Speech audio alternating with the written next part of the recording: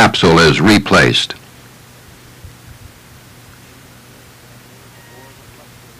Or the flexure lock nut loosened.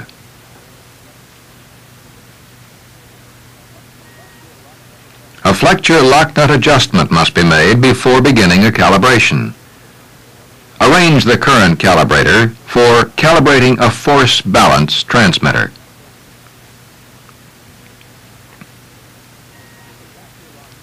With the flexure lock nut loosened and with no differential applied to the transmitter, adjust the zero to exactly 10 milliamps.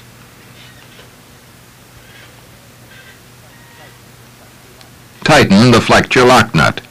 This should be done carefully.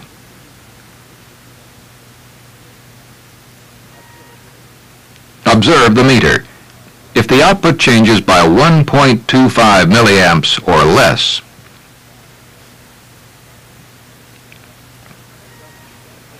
adjust the transmitter zero to bring the meter back to 10 milliamps.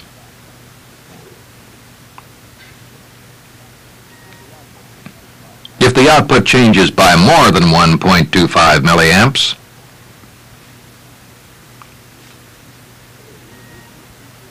repeat the procedure by again loosening the lock nut,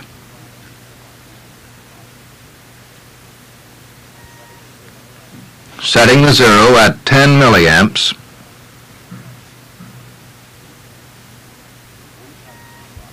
retightening the lock nut, and testing the meter deflection.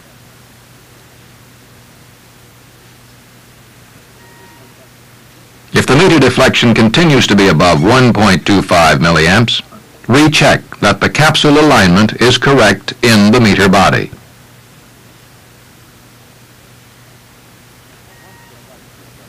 Once the flexure adjustment is complete, install the 1/4 inch plug.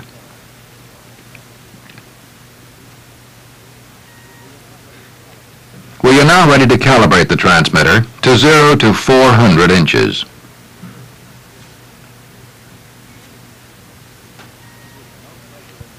With no pressure input to the high side, adjust the zero for 10 milliamps.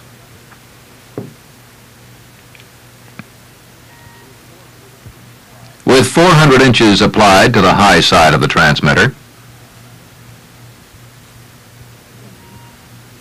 adjust the span to get 50 milliamps output.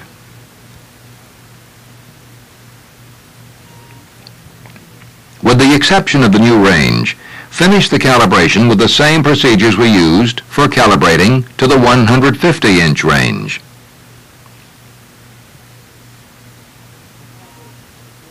The calibration for the 4 to 20 milliamp E13 transmitter is identical to that for a 10 to 50 milliamp one.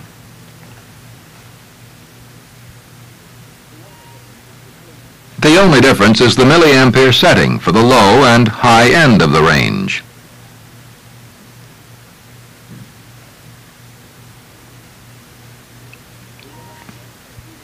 We will next make a field range change and calibration of the E13 force balance transmitter.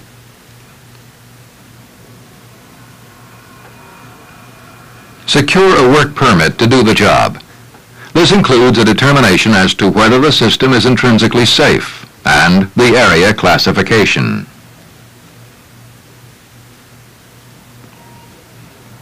The 10 to 50 milliamp transmitter is suitable for Class 1, Groups C and D, Division 1, but only when the cover is in place.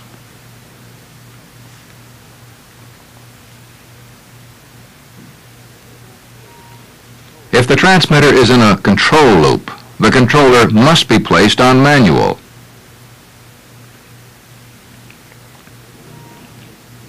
Remove the transmitter from service by closing the high and low pressure impulse valves at the meter manifold. And opening the equalizing valve.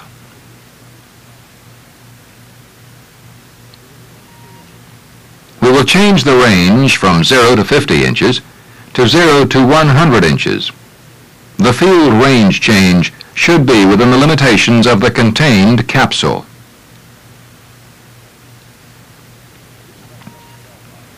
Depressure the cell body by opening and closing the low and high side vents or valves.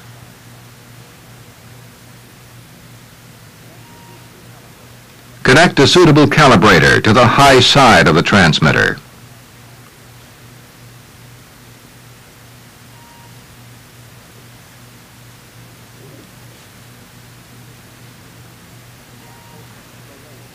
And open the low side vent.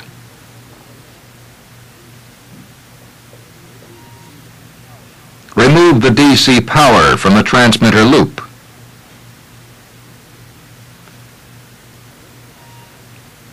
Disconnect the transmitter red and gray leads at the meter.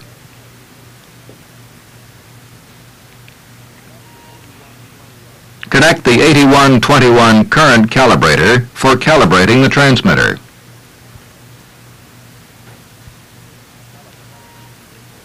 Calibrate the transmitter for 0 to 100 inches using similar procedures as were used in the shop.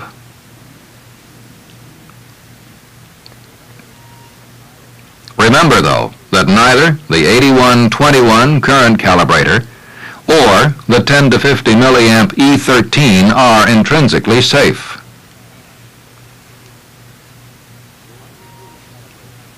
On completing calibration, reconnect the transmitter red and gray wires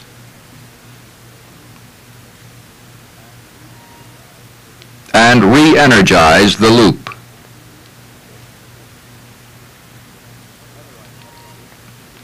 Other items in the loop can be checked at this time. The final calibration is never better than the entire loop calibration.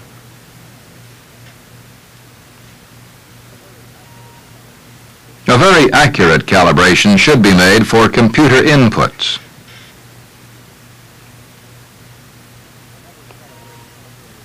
Never calibrate a transmitter to a recorder.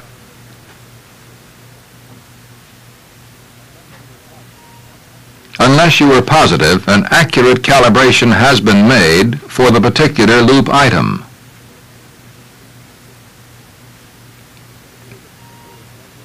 The computer input is measured with a digital voltmeter.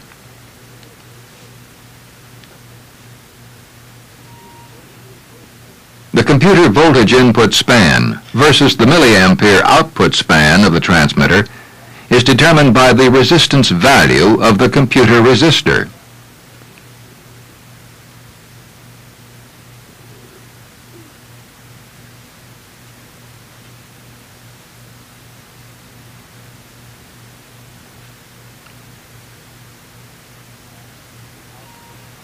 And the output span of the transmitter.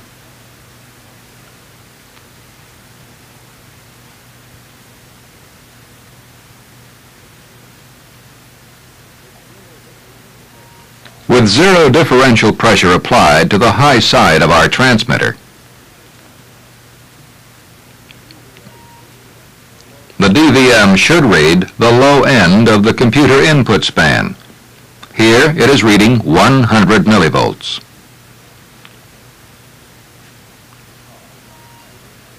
Because our computer input resistor is 10 ohms and our transmitter output is 10 milliamps at zero differential.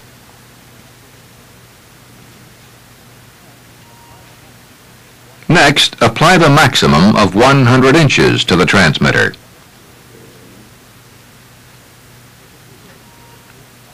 The computer input is 500 millivolts.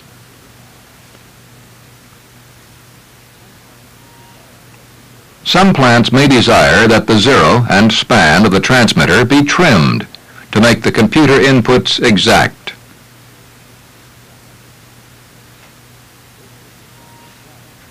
This should be done with caution. The 8121 current calibrator is a very accurate test set.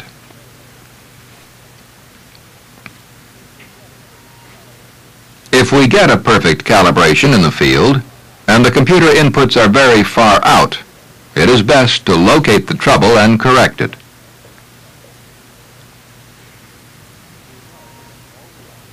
If we know that all the items in a transmitter loop are okay, It is permissible to set the zero and span of a transmitter by using the computer inputs only.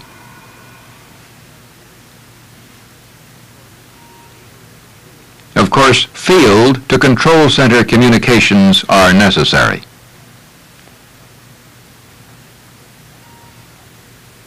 After completing our 0 to 100-inch calibration, remove the test equipment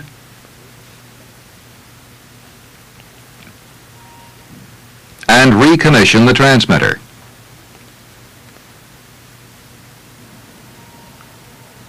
Don't forget to put on the new range tag.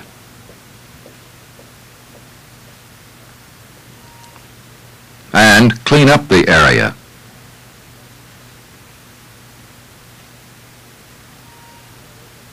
Now work exercise number 8 in your workbook.